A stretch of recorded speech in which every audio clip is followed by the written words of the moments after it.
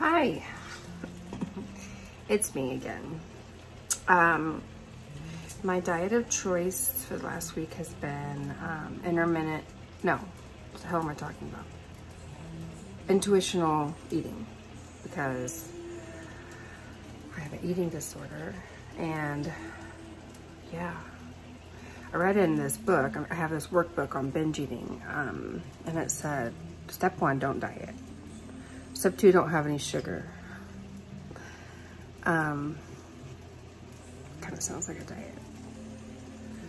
But I'm still gonna work with that workbook, but that's what I'm doing. And I also decided that I am going to train for one more marathon. So it's just one simple goal, one more marathon.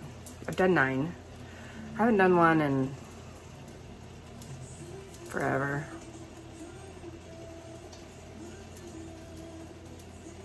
Since before my kids were born, and they're 7 and 9. I've done quite a few halves.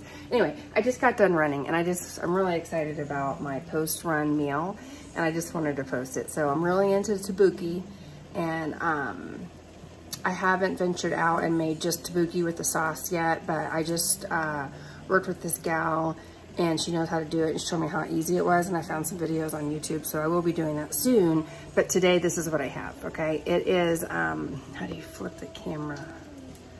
I don't think I can, but okay. It is ramen noodles with tabuki. It's soy flavored ramen, and then I put hot sauce in it.